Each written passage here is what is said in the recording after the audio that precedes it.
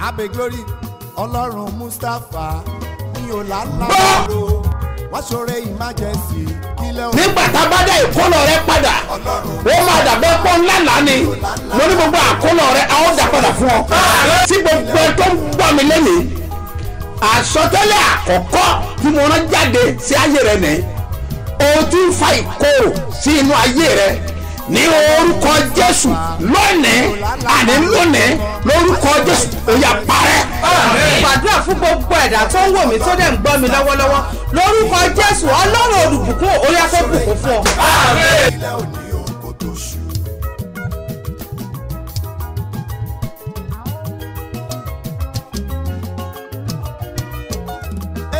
Ǹjẹ́ kí Ọlọ́run àlàáfíà. May the peace of Almighty God kí ó wà pẹ̀lú gbogbo ènìyàn be with everyone tó ń gbọ́ ohùn mi that is opportune to hear ní me gbogbo àgbáyé. all over the world. Ẹ gbọ́ ọ̀rọ̀ Olúwa lẹ́nu Hear the mi word of God from my mouth. ní òní ọjọ́ ìsinmi. Today there is Sunday. Ọwọ́ àánú Olódùmarè. Merciful hand of Almighty God. Ọwọ́ ìgbéga. Lifted hand of Almighty God. Ọwọ́ ògo ni. Hand of that glory Ó máa gbé ayé rẹ is going to sókè. lift up your life. Sórí ẹ máa change. Your story will change. Ọlọ́run àánú àfààní wá God of ọkàn. mercy will locate you with Ìwọ mercy. náà dẹ̀ ṣe bí He ọba. also reign as a king. Jésù Olúwa wa. In Jesus' name, Lord. Amen. Orúkọ mi ò yí padà. My name changeth not. Àpọ́stélì yìí náà ni. Apostle. Dr. SMO Mustapha JP Baba Ṣebí Ọba láti ìjọ Seed of Christ Golden Church Land of Reality tí olùjọ á wà ní Gbáremú Ìdíòbí Airport area ní ìlú Ìbàdàn. Freedom Crusade, Apostle Dr. SMO Mustapha JP Baba Ṣebí Ọba don landing for Benin City. Oh yes, Papa don come o. Baba Ṣebí Ọba ti dé. Òmìnira pátápátá ti dé. My people for Benin City Katuyaya jáde àwalẹ̀ rí kan. Na time for we testimony be this. Benin City Freedom Crusade. We call am my freedom. Òmìnira mi. Everybody wey dey satanic bondage go get the freedom. Instanta. Gbogbo ogun ló máa ṣẹ́, gbogbo ìdè ló máa já. Níbi ìsọjí alágbára láyé. Tó wáyé ní Garrick Memorial School. Along Ekemwa Road. Opposite Uniben Ekemwa Campus. Benin City. Bẹ̀rẹ̀ láti Monday February 21. Go reach Thursday February 24 this year. Láago mẹ́rin ìrọ̀lẹ́ lójoojúmọ́ lọ́jọ́ mẹ́rẹ̀ẹ̀rin. Apostle Dr. SMO Mustapha JP. Baba Ṣebí Ọba. Plus include other anointed men of God. Go pray for una. Your life go change for better. Jésù retí ìrẹ́jẹ́ àjọ pàdé níbẹ̀. Ẹ gbọ́ ìkéde. Hear this announcement. Ní orúkọ Jésù ti In Násárẹ́tì. the name of Jesus in Nazareth. Àṣẹ ìrankíran Authority of any negative àti generation àlákàlà and also bad dream tó ń yọ ayé rẹ lẹ́nu. that is tormenting your Ó yá life gbiná bẹ́ẹ̀. should catch fire. Jésù Olúwa In wa. Jesus' name, our Lord. Lórúkọ Jésù In the name ó of máa rí àánú gbà. Jesus, you obtain mercy. Àdúrà ló ń gba agbára òkè Prayer gbà. answered and not by might. Mo sọ fún ọ pé I told you that Ọlọ́run máa ń bá àwọn èèyàn rẹ̀ sọ̀rọ̀. God do communicate with his people, Pàápàá especially lójú ìran, at the vision, àlá dream, àti ìgbóhùn. and also by hearing God's voice. Ṣùgbọ́n ètò common jù But the most common one tí Ọlọ́run fún ọ̀pọ̀lọpọ̀ that ènìyàn. God has given to everyone Ó ní àlá. is dream, Òun dẹ̀ máa ń ní ìtumọ̀. and that one do have meaning. Tí a ò bá wá mọ ìtumọ̀ And rẹ̀, if you don't know the meaning, ó máa ń jẹ́ kéèyàn kó ṣìnà. it makes someone to go astray. Ẹgbọ́n tó bẹ̀rẹ̀ You wí. hear what this lady says? Ojú àlá ló wà. She was in a dream. Ó lóun rí wípé She saw that àwọn lọ ra bàtà pẹ̀lú ọkùnrin kan. she went to purchase a shoe with a man. Nígbà tí wọ́n débẹ̀, When they got to the market, bàtà wa jẹ́ bàtà tó ní gíláàsì nídìí. this shoe had a glass at the bottom. Díngí ó wà nídìí ẹ̀. A glass is at the bottom. Ṣùgbọ́n wọ́n ń sọ iye ìdúnàdúrà But they lọ́wọ́. were bargaining. Bẹ́ẹ̀ ni ó bá tají. That was when she woke up. Now ẹ̀mí yẹn ti ń sọ fún ọ. Now the spirit is telling Gbogbo you, ènìyàn ló ti mọ̀ pé bàtà túmọ̀ sí ọkọ. everyone knows that shoe means husband. Now bí ọ̀sẹ̀ wa dára tó yìí. Now as good as it is, Wọ́n gbàgbé pé o tí ì rà o. don't forget you've not purchased the shoe.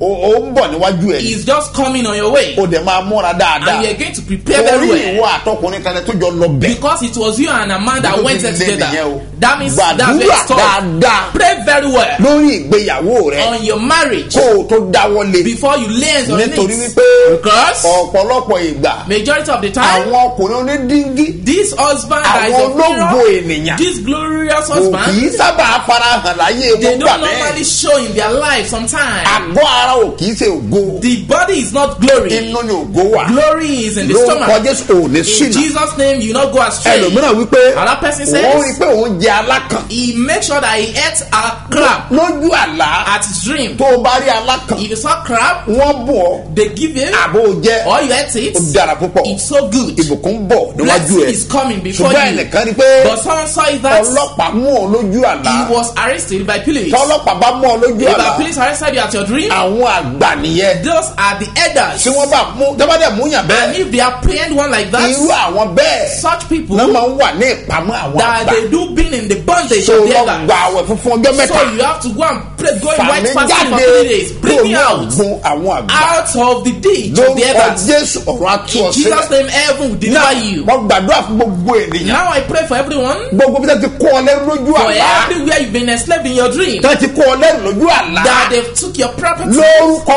Jésù In the name of Àtú ọ Jesus, sílẹ̀. you are delivered. ayé rẹ̀ á fọ Your life will be meaningful, yóò dẹ̀ dára and fún it ọ shall be well with you. ẹ farabalẹ̀ kẹ́ gbọ́ mi Patiently and listen to me. Olúwa rán mi sí gbogbo The ènìyàn Lord lónìí sent me to everyone today. tí mo gbọ́ ni pé Voice I heard was mo that fẹ́ gbé àwọn èèyàn mi I dìde want to lift my people. ẹ wá gbọ́ eléyìí sọ gbogbo Now èèyàn here, this is not for everyone. àwọn kan wà There are some tí àkọ́mọ́ ìgbédìde wà fún wọn that there is a written of upliftment for them. àwọn ilé àwọn asáré kí wọ́n gòkè Those one they have to run before they be wọ́n máa lifted. sáré kí wọ́n dìde They do run before they be lifted. wọ́n máa sáré kí wọ́n jẹ́ They èèyàn do run to be great in life. onírúurú eré ni wọ́n máa ń sá A lot of praise they do give themselves torí àṣẹ ògo ìgòkè ń bẹ láyé because wọn authority of upliftment is in their life. ẹ̀yin wọ̀nyí lọ́lọ́run rán mi sí It is these people that the Lord has sent me to. ó gbọ́dọ̀ máa gbé ọ nínú It must be in you pé ó jẹ́ èèyàn that bàbá you wà will bẹ́ẹ̀ be great if you are part of these people. tá a bá kọ́ mọ́ ọ If it has been written, ìwọ pàápàá gbọ́dọ̀ máa fílì you ní ara also rẹ must feel it in your body pé ọjọ́ kan á jọ kan that a day will be a day màá sá jẹ́ that èèyàn I ni will be surely great. tẹ́mi yẹn bá ti ń sọ fún ọ If that bẹ́ẹ̀ spirit is telling you this notion, ìwọ lolúwa rán mi sí it is you that the Lord has sent me ìdí to. pàtàkì rẹ̀ And the major reason is tó lọ fi that wí pé the Lord says, ìránṣẹ́ mi my servant, àkókò tó it is time. dìde Arise láti gbàdúrà fáwọn èèyàn and mi pray for my people. olúwa ní The Lord says òun ṣetán he is ready láti na ọwọ́ agbára to stretch forth his power. olúwa sọ fún mi pé The Lord told me má that. gbàgbé pé Don't forget that òní jẹ́ ọjọ́ ìtúsílẹ̀ today is a deliverance day. àyájọ́ òní This special day, Sunday kẹta this is the third lọ́mọ Sunday wáyé that it do happen ní oṣooṣù in every month. Sunday kẹta Third Sunday. àyájọ́ òní ló wá bọ́ sí. And this Sunday we have it. now ìtúsílẹ̀ tá a máa ṣe lónìí Deliverance we're going to embark on today òun náà ni wípé is ìwọ tó fẹ́ dìde táyé òjò you òjìdé want to be lifted but you are denied. ọlọ́run fẹ́ tú ọ sílẹ̀ God wants to deliver kúrò ní you agbára tí èjé èèyàn ó dìde out of the power that doesn't allow one to be àwọn lifted. tí agbára yẹn bá ń yọ lẹ́nu For those people that have been tormented by this negative tó bá power, lo gbogbo ipá if he use all his might, tó bá lo gbogbo ọ̀nà if he use all ways, àrékèrèkè a different ọ̀nà device, ẹ̀bùrú a shortcut láti ní owó in order to get wọ́n á money, sá padà jábọ́ ni. they will still come down. because Nítorí pé agbára yẹn this power tí ìfi ayé ẹ̀ sílẹ̀. doesn't live their life. náà agbára burúkú yẹn Now this ó dẹ̀ máa power, ń wà ní àwọn ìran kan. it do happen in some irú generations. àwọn ìran bẹ́ẹ̀ This kind of wọ́n generation, dìde they don't normally be o lifted. nílò àṣẹ tó máa gbé ọ You dìde. need the authority that will lift you up. eléyìí ló máa jẹ́ kí n ṣe àpẹẹrẹ nìkan And this one may make me give an instance nínú àpẹẹrẹ 37 out of 37 tó wà examples nínú bíbélì that is in the scripture. àwọn tí wòlíì gbé dìde. Those are the prophets has lifted. a máa lọ báyìí We tààrà are going to go straight tí forward. àpòstẹ́lì méjì kan la fẹ́ wò. Who are two apostles in ohun each tí church, wọ́n dánwò what they tried. ìtú tí wọ́n fọwọ́ wòlíì pa Yes, what they tried with their prophets. àṣẹ tó fẹ́ wọ àpòstẹ́lì ṣe Authority that they performed to ẹ apostles. lọ tààrà tàbí wò mímọ́. Go straight to the scripture. wọ́n ìṣe àwọn We are going to àpòstẹ́lì the Acts of Apostles. a ó wò We are ó looking at ní it. orí kẹta Chapter 3, ẹsẹ̀ ìkẹta verse 3. làwọn yẹ̀wò They were going to ẹ tell. sáré ká ẹsẹ̀ kẹta You read verse 3, ẹsẹ̀ kẹrin verse 4. kí n tó tẹ̀síwájú. Before I proceed. Yes. Nígbà tí orí Pétérù ń jọ̀ọ́nù, bí wọ́n ti fẹ́ wọ inú tẹ́ḿpìlì, Ah. ó ṣàgbé Pétérù tẹ́jú wọn pẹ̀lú Jòhánù ó ní wò wá ó sì fiyèsí wọn ó ń retí àti rí nǹkan gbà lọ́wọ́ wọn. Pétérù wípé fàdákà àtúrò èmi kò ní ṣùgbọ́n tí èmi ní èyí ni mo fi fún ọ ní orúkọ Jésù Kristi ti Násárẹ́tì dìde kó o sì máa rìn.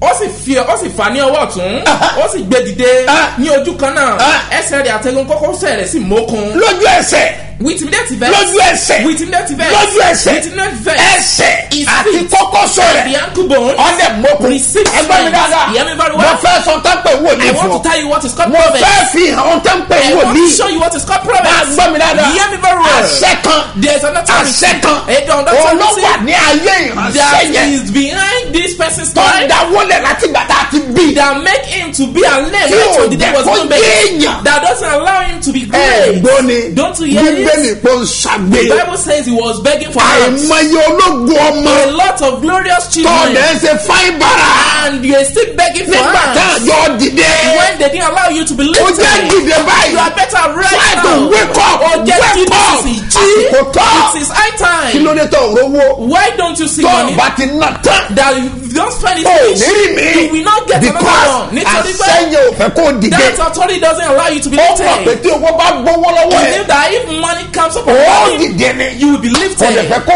dìde. But it doesn't allow you to be ogun tó lifted. ja bàbá tó ja ìyá. That battle that torments Tí ò your jẹ́ father and ó mother dìde. that doesn't allow you to be ó jà àwọn lifted. ẹ̀gbẹ́ ó jà àwọn àbúrò Tormenting ẹ̀. elders and siblings jẹ́ also. kí iye tiẹ̀ kó sí. Let your understanding be open. ìwọ tí ẹ̀ dìde láàrin You wọn. also arise from them wá dìde fún ìgbàlà wọn. and arise from the salvation Kí of ló wo others. bẹ̀yẹn? What are you looking tó there? ò ní dìde. That you not believe káàjọ in. pàdé láàrin. And let's meet this àṣẹ morning. ìtúsílẹ̀ ni. Authority of gbogbo deliverance. branches wọn pátá. All of branches. ìtúsílẹ̀ ni lónìí. Deliverance Ó is it máa today. lágbára. It's going to be ọwọ́ tó powerful. lé ní. This is a powerful ààrẹ hour. funfun láwà. We were in ọlọ́jọ́ méje. 7 days. bẹ́ẹ̀ ni. Yes. láti gbàdúrà They lẹ́yìn. again to use to pray for bàbá rẹ̀ things. ti gbà á. And after we pray ọgbọ́dọ̀ bọ́. it, you must be ṣùgbọ́n ní delivered. gángan ní But ìpínlẹ̀ rẹ̀. today is the day. It's nínú the àwọn foundation. ẹ̀ta ọjọ́. Out of the 50 days fasting of ọjọ́ méje prayer. ìdáyàtọ̀. This 7 days is Tá a different ti out of it. gbàdúrà. They will get to use to àti pray. parí ọjọ́ méje We mẹ́rin. have finished for 7 days. ọjọ́ méje karùn-ún lélẹ́yìn. Yes, this is the 5th bẹ́ẹ̀ day. ni bẹ́ẹ̀ la máa ń ṣe. That's how we normally do ọdún it. àgádùn ọmọdé. In the mighty name of Jesus. ìbáwá kadọ́ mi In dájà. the mighty name of Jesus. rọ́kọ̀kọ̀ máa In délé the àbá. mighty name of Jesus. dẹ̀ndú àmọ̀tẹ̀yìn In ká. the mighty name mo of Jesus. pa aláṣẹ gbogbo wọn I kàn gbọ́ mi. authorize for everyone that is agbára tó hearing ń me. di ọmọdé. The power that plague tó you lò down. nípa wọn dìde. That says you will not be Tó lò lifted. ní jẹ́. That says that says you will not be Àmín great. ni mo nílò. I need your amen. pẹ̀lú agbára ló fi With ṣe. your power you get to Ní say orúkọ amen. Olúwa. In the name of our Tí ó Lord dá ayé àti that ọ̀run. created heaven and earth. ọwọ́ àwọn àgbà. Hand of the elders. àkànwọ́lé àwọn àgbà. Every plaguing of the ogun others. àwọn òkùnkùn. Every rope of the others. àṣẹ tí ìjà kéèyàn ó dìde. Authority that doesn't allow one to be tọ́wọ́ ní lifted. ìdílé rẹ̀. That is in your family. tọ́jà wọ́. That make you to Tí go ò stand jẹ́ out position. òdìdé. That doesn't allow you to èmi rise. náà pa I láṣẹ. also I authorize. ní orúkọ In Jésù. the name of Jesus. Kí ẹsẹ̀ kó jẹ láyé. You are set to get out of your ó life. yẹ jáde. Get out. ó yẹ jáde. Get out. nítorí náà wípé Because of this ó I yà say. lọ dìde. In Jesus' name. Now EPDCOP City Freedom Crusade Apostle Dr. SMO Mustapha JP Baba Shebi Oba don landing for Benin City. Oh yes, Papa don come o. Baba Shebi Oba ti dé. Òmìnira pátápátá ti dé. My people for Benin City katuya jáde àwọn ẹ̀rí kan. Na time for we testimony be this. Benin City Freedom Crusade. We call am my freedom. Òmìnira mi. Everybody wey dey satanic bondage go get the freedom instant. Gbogbo ogun ló máa ṣẹ́, gbogbo ìdè ló máa já. Níbi ìsọjí alágbára láyé. Tó wáyé ní Garrick Memorial School along Ekemwa Road opposite Uniben Ekemwa Campus Benin City. Bẹ̀rẹ̀ láti Monday February 21. Go reach Thursday February 24 this year. Láago mẹ́rin ìrọ̀lẹ́ lójoojúmọ́ lọ́jọ́ mẹ́rẹ̀ẹ̀rin. Apostle Dr. SMO Mustapha JP Baba Shebi Oba plus include other anointed men of God go pray for una. Your life go change for better. Jésù retí ìrẹ́jẹ́ àjọ pàdé níbẹ̀. Oh yes. Jíjí mo jí o bàbá, mo wá fọpẹ́ fún ọ. Mo fún láyọ̀, mo jí láyọ̀, mo wá yíyọ́ lógo. Jíjí mo jí o, jíjí mo jí o bàbá, mo wá fọpẹ́ fún ọ. Mo fún láyọ̀, mo jí láyọ̀, mo wá yíyọ́ lógo.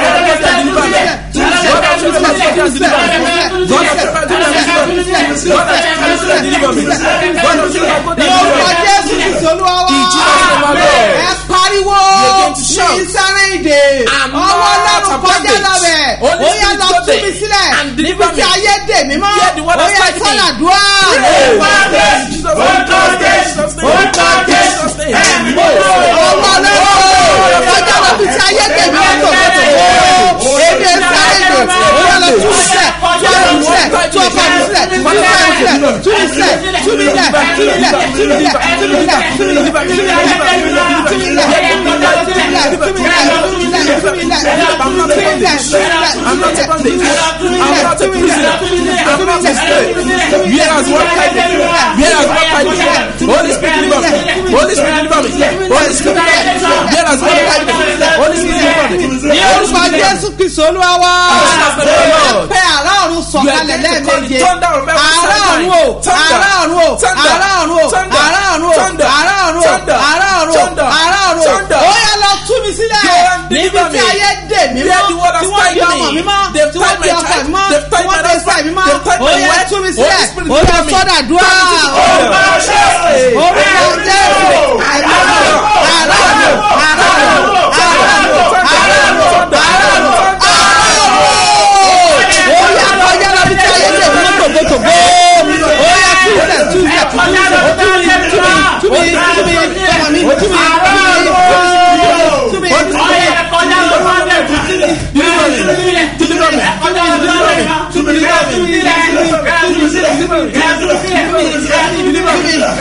mi orúkọ Jésù Kristi Olúwa wa. Níbi tí ayé dè mí àtiwọ́ lórúkọ Jésù àrá ọ̀run jà dànù.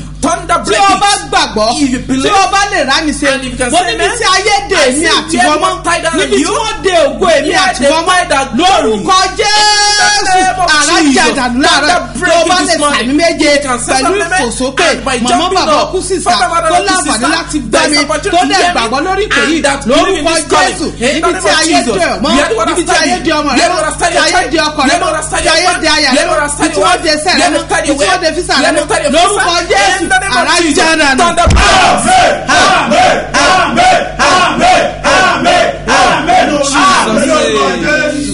Gbogbo èèyàn fàáyà ẹ fàáyà torí pé ọ̀nà lọ́jọ́ ìtúsílẹ̀ ẹ pé orúkọ Jésù ẹ pé ẹ̀mí mímọ́ Ọlọ́run o nínú ìgbèkùn wọn dìde nínú ìgbèkùn wọn jẹ́yà Olúwa dùn mí lẹ̀ tọmọtọmọ ó yà dùn á.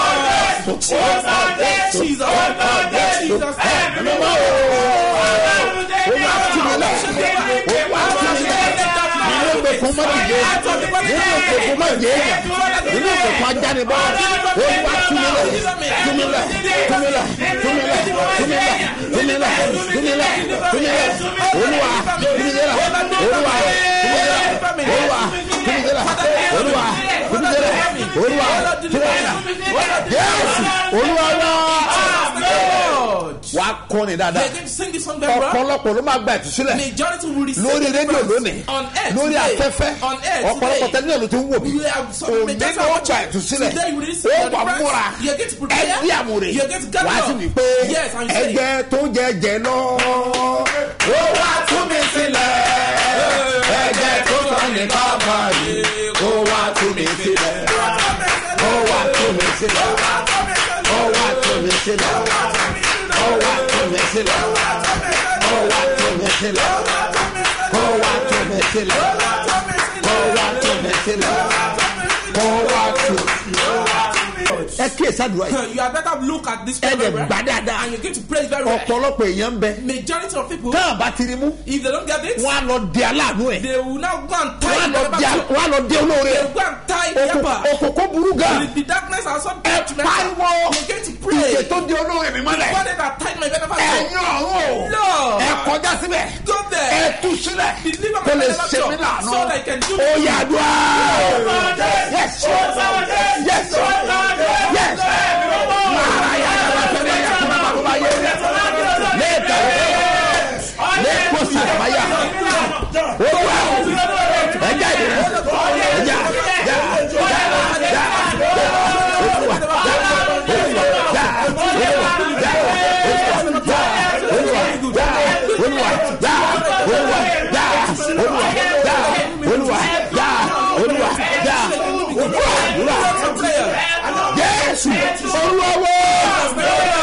bó o bá gbàgbọ́. If you believe, mo dúró bí wòlíì ọlọ́run I àlàyé. stand as a prophet of mo God. rán àṣẹ jáde I send out nínú authority ìgbèkùn tó wà out of the darkness. ní orúkọ In jésù the name of Jesus. àtúwàsílẹ̀. Delivered.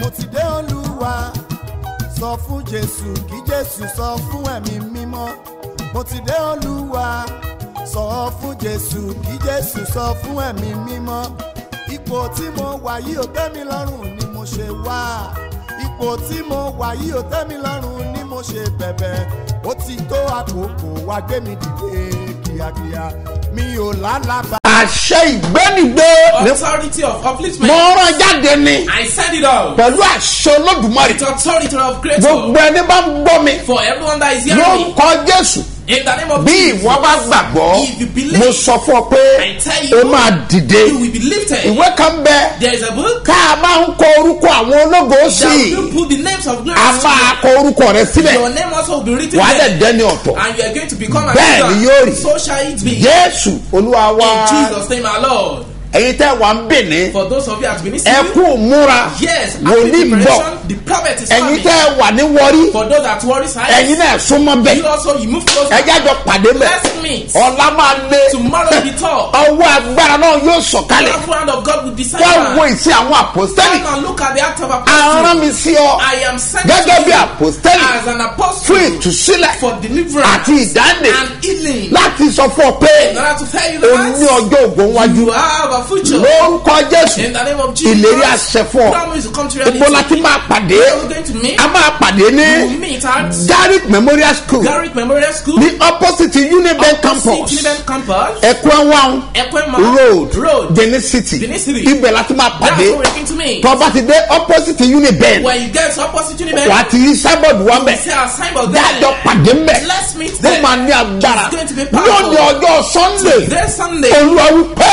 Lord says, àkókò tó it is high fún time ìgbédìde rẹ for your upliftment. gbogbo ibi tí branches wa bá wà For all our branches to dájọ́ meet. pàdé mẹ́ Let's meet there. àkókò ìtúsílẹ̀ rẹ This tó is your time of deliverance. lórúkọ olúwa In the name of our Lord, ọ̀rọ̀ àtú ọ sílẹ̀ Heaven will deliver you. ní port harcourt At Port Harcourt, ní òṣogbo Òṣogbo, iléṣà Iléṣà, àbújá Abuja City, ìlú ìsọlú yes, Ìsọlú ẹ lọ City. pàdé Go and meet káàjọ gbàdúrà And let's ní ìlú èkó in Lagos City, abúlé ẹgbà Abúlé Ẹ̀gbá. tọba ti dé amadia when you get to Amadia, sọpọ ńlọ sí bí ọba say you're going to wà Shikara gbé ọ Church, débẹ̀ you will be brought tọba there. jẹ́ ìkòròdú ló wà Ìkòròdú, tọba ti dé top power when you line get to Topper ní Line, ọ̀nà ìjẹ́dẹ́ at Ìjẹ́dẹ́ Road, daga bus stop Daga bus stop. sọpọ ńlọ sí bí ọba Tell me, Shikara ẹ lọ Church. pàdé mẹ́ Go and meet them. ní lùsádà At Lusada. lóun lọ sí bí ọba Tell me, Shikara ní Church. ìdìbò bákan náà At Dimoso. ìpàdé yẹn wà bẹ́ẹ̀ Yes, program will happen there. nínú fún àpẹ́ Fún Àpẹ́, ó wà ń bẹ̀ we also have the program Ṣàngó there. Ọ̀tà Ṣàngó altar. ẹ máa múra lẹ̀ ẹ máa múra lẹ̀ mo máa kéde ọjọ́ tí program yín tó máa ṣẹlẹ̀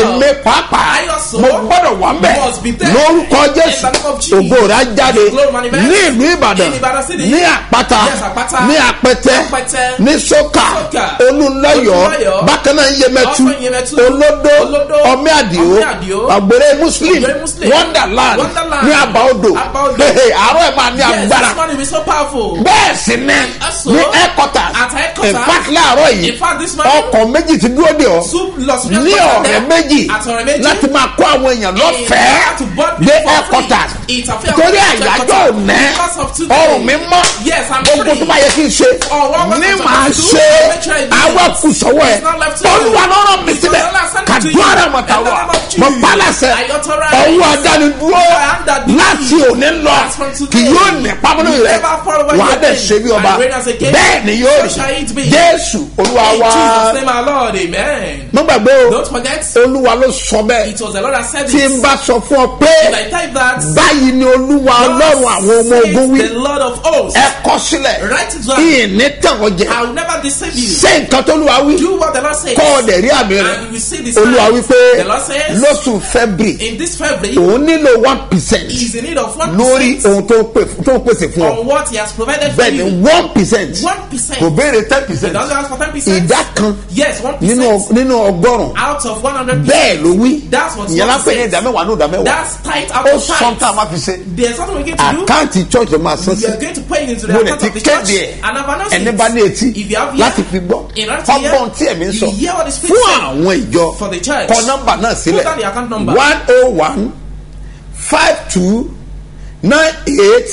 101-52-98-950 gbọ́dọ̀ kan sí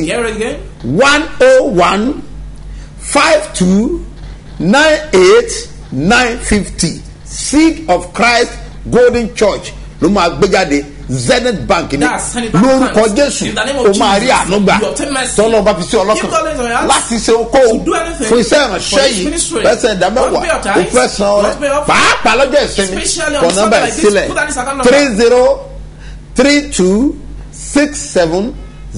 30-32-67-0285 Mustapha Solomon Moses ló máa gbé jáde ní First Bank eléyìí la máa ń lò láti sanwó rédíò evangelism crusade àwọn iṣẹ́ wọ̀nyí eléyìí wà fún ẹgbọ́n mi dáadáa Olúwa tó rán mi níṣẹ́ tó pè mí fún iṣẹ́ rẹ̀ ó máa locate ẹ pẹ̀lú ìyà lórúkọ Jésù ayé rẹ̀ gbọ́dọ̀ fọ́ àwa tá a ń lọ sí Jọ́dánì akómúra ìrìn àjò lórúkọ Jésù à ń lọ rí abọ̀ rí ẹ̀yin tẹ̀ tí ń sanwó jọ̀ọ́ ẹ má jẹ́ kó ní passport yìí lọ́wọ́ ẹ̀yin tẹ̀ tí sanwó tán Ọlọ́run á ràn yín lọ́wọ́ ìwọ tó ti san kankan make sure kó commit ara ẹ̀ lọ́sẹ̀ yìí ìrìn àjò ní agbára àjẹgbọ́dọ̀ ọ̀rìn náà ni lórúkọ Jésù wàá rí àánú gbà ó máa dára fún ọ ó gbọ́dọ̀ mọ tẹ́ńpẹ̀ wòlíì ìrìn àjò pẹ̀lú wòlíì ògo ló máa ń yọrí sí ilé máa fún ọ ní oore ọ̀fẹ́ láti fi agagbága nínú ẹ̀mí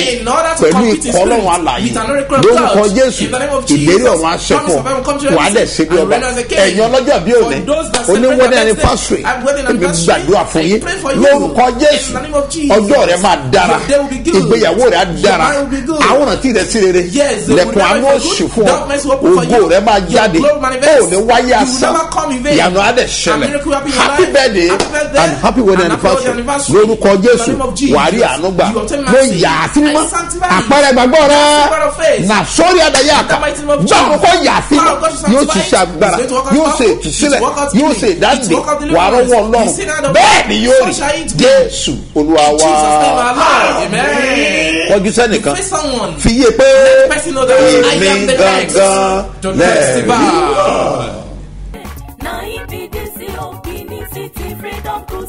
Apostle Dr.